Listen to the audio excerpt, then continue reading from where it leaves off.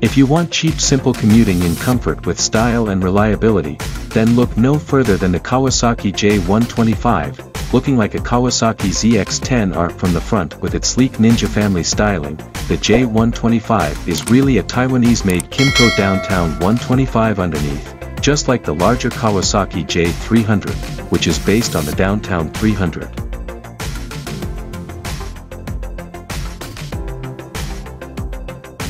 All Kawasaki did to make the 125 version was swap the 300 engine for a 125, almost everything else remains the same.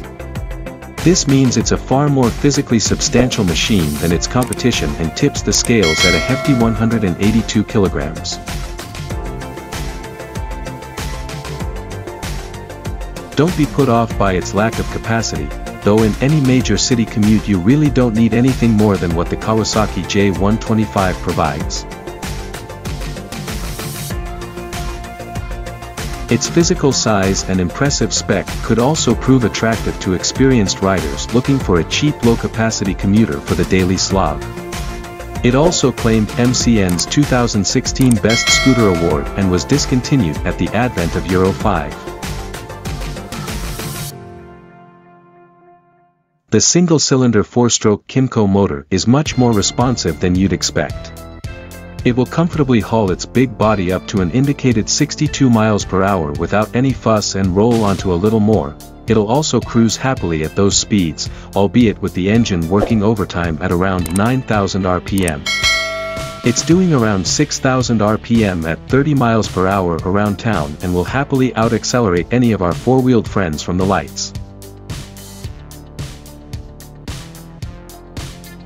The Kawasaki J125 uses a Kymco Chinese base.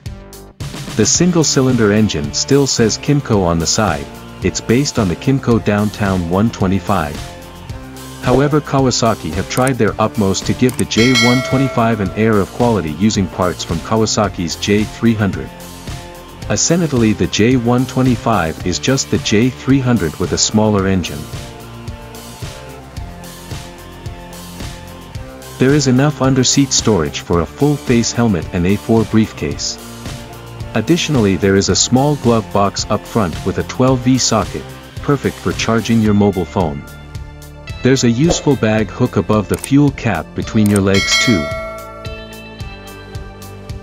There is enough under-seat storage for a full-face helmet and A4 briefcase.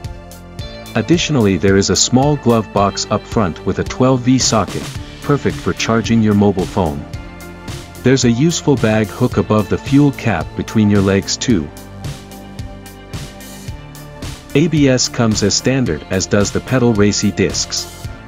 There's even an anti-temper anti-theft ignition barrel, and the twin rear shocks have preload adjustment for carrying a pillion. It's a shame the front glove box isn't lockable.